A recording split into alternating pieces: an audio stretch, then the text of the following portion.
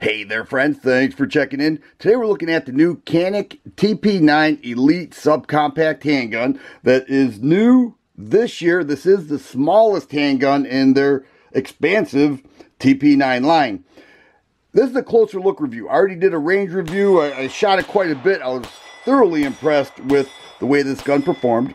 And I already mentioned there are a lot of TP9 handguns from Canik. I'm not one of those guys that can say, you know, the ins and outs between all of their handguns. But what I can say with confidence is that I have owned this TP9 SFX for approximately 4 years now, and it has performed excellent. This is their largest model.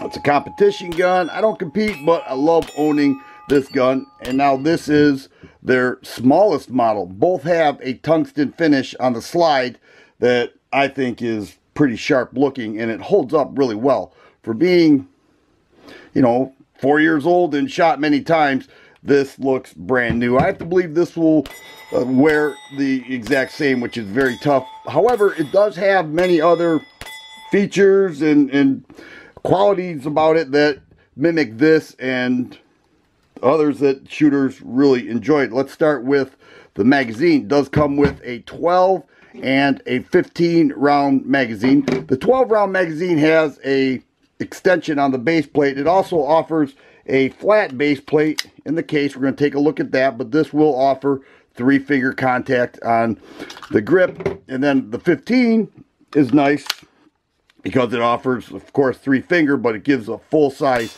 feel to it with a 15 round mag. Now if we look in the case, we will see that there's quite a bit offered with this handgun, and we'll start right here with the holster.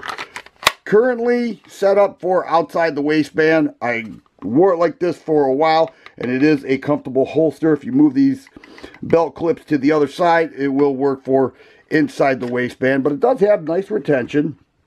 It has a tool kit here because this is optic ready. All right, you can see right there, it has a plate there, comes off. You add various optics on there, and that many shooters are going in that direction, and we're seeing that with the CCW market. It also has an additional back strap right here, all right, and a flat base plate for this mag. If you want this gun in its smallest configuration, you can have that with that flat base plate. It also has a cleaning kit up top, and Canik is known for adding a lot for not a lot of money.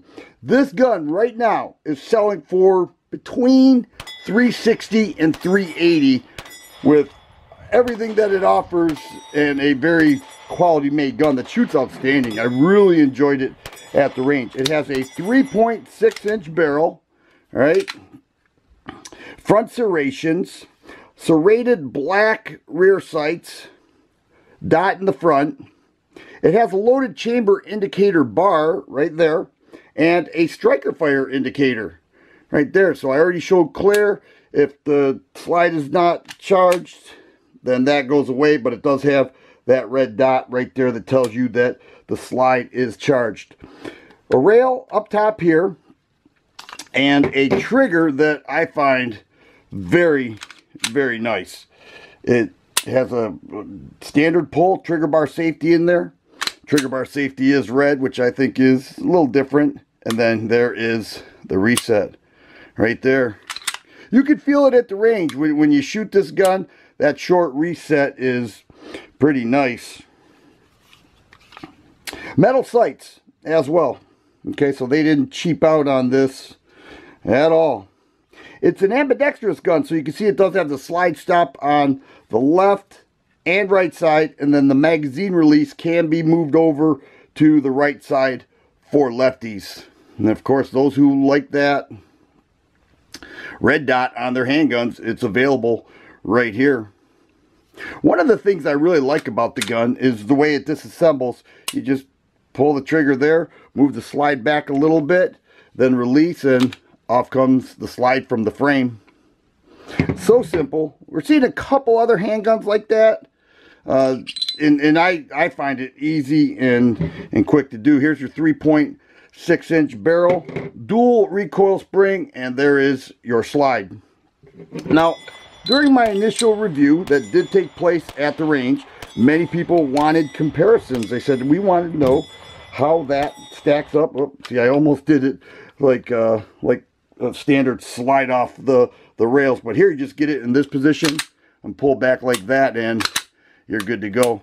But many people wanted to see the difference between this and a FNS 9C, so we'll go ahead and compare. Let's put the magazine back in here, and we can see that it's just a little bit longer, all right, and then both in 12 round magazines inserted. There you go, approximately the same, a little thinner with the Elite subcompact, and you can feel it. Now the mags are not interchangeable there, but another very common request by the viewers was check out, you know, the differences between that and the PPQ subcompact. So here we can see that it does have similar looks to it.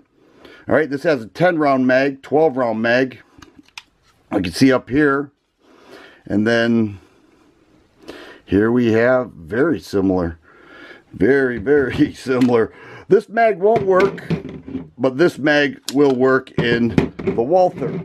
But another point I want to make to that is, if you have Walther handguns, okay, here is my Q5 match, same as the PPQ, that will work here with a 15 round mag, all right, so that will work no problem. And of course, okay, so I got guns and mags flying all over here, but that's okay. The 20 round mag from the TP9 SFX will also work, so a lot of magazine compatibility with this little subcompact gun. So I want to get it on the scale so we can take a look. Being that it is a subcompact gun, then we'll wrap this thing up. Here we have the TP9 subcompact, 12 rounds in the magazine. It's weighing in at 1 pound 13 7/8 ounces. Move that to just ounces, exactly 30 ounces. There's another target load, 30 3/8 ounces. So there is the loaded weight.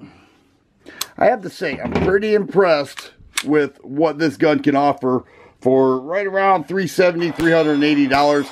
At the range, it was outstanding, and it has a great feel to it and offers quite a bit for a subcompact gun that I think many shooters are going to enjoy. If you like videos like this, please subscribe and share. I always appreciate the thumbs up button. Thanks for watching, and you guys be safe.